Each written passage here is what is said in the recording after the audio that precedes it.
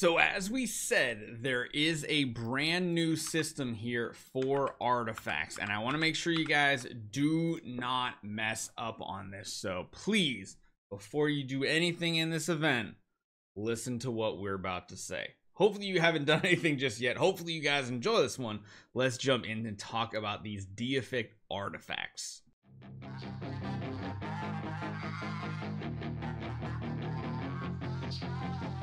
So with this Ivory Flame event, you'll see some of the rewards, and actually 4 of them in total, give you new types of artifact selection chests. They are called Origin artifact selection chests, and they consist of 3 orange artifacts. The Exotic Pistol, which is used with offensive artifacts.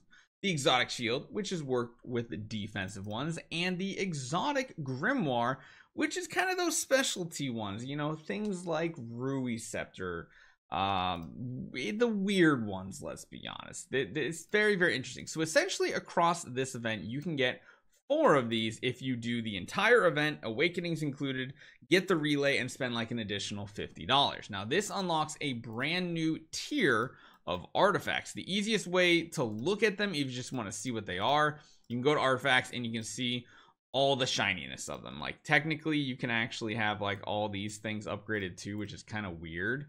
But yeah, like it is weird that these actually do something. You don't really want to make these into Splendid in reality. Like this one says, after the hero releases active base skills, grant sub one of the following effects. It's like a random effect. You don't want to do this. What you want to do is you want to make these, but you can't bring them straight to Splendid right away. And you'll notice there's one for every single artifact. If you come over to the blacksmith, you go to the mysterious Deification workshop. There's an interface here that has offensive, defense, and functional artifacts essentially that you can create. Now, just so you know, you need to take one of those origin artifacts that we just showed you, the scope, the shield, or the grimoire, add it to a regular orange mysterious artifact, the pay-to-win artifacts, and a certain number of glorious relics, which you can see you have to spend 100 glorious relics to do this as well, and that will give you the deific mysterious artifact. You can only put orange artifacts into this system right here, so please be aware. For example, you can throw in different artifacts and then you can add the different pieces in, and then it'll give you a different result, and you can see all the results right here.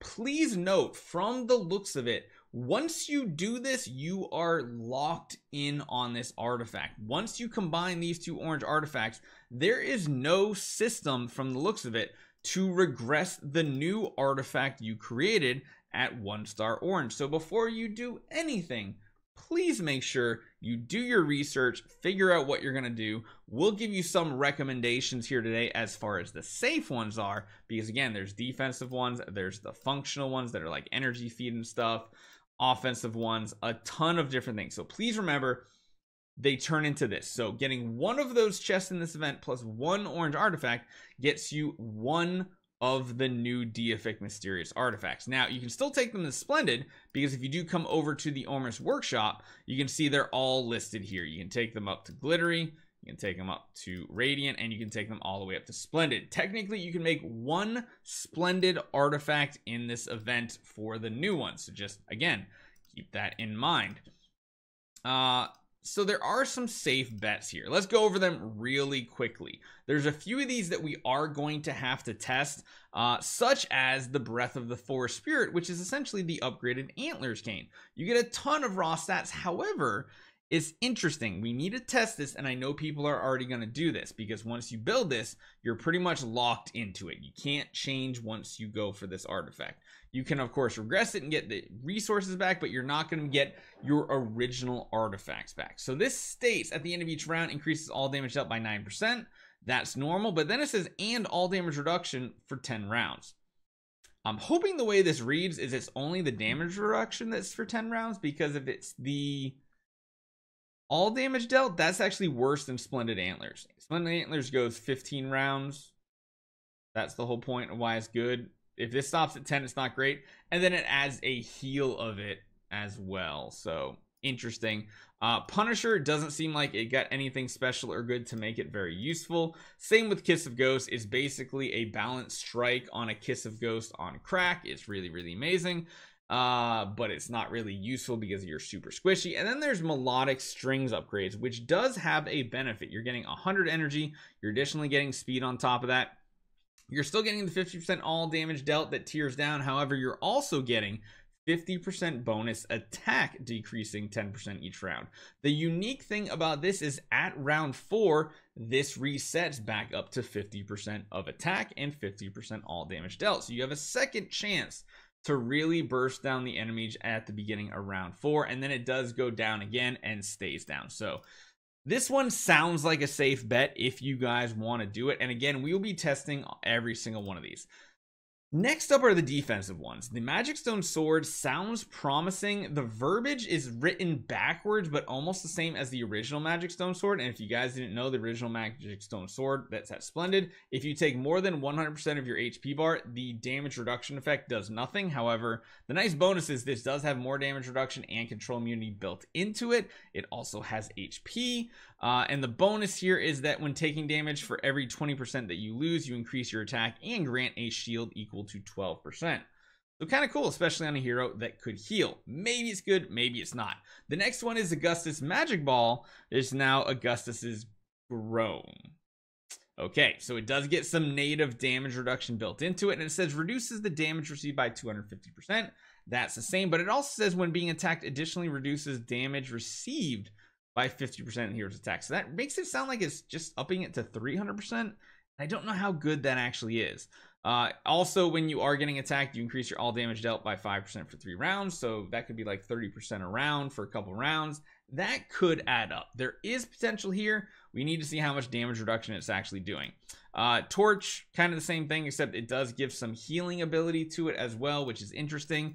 Crown is probably the best artifact that we notice right away. You're also getting some crit damage reduction, and it's basically the same. You're getting the 50% all damage reduction. However, you're also getting 50% regular damage reduction at the same time.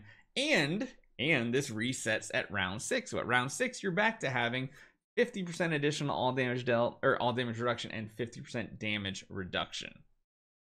Sounds strong. Fan is an interesting one. It has the same same thing, except it says if you have a shield and you're under a basic or take damage from an active shield, you have a chance to, or you basically get 20 energy and restore HP.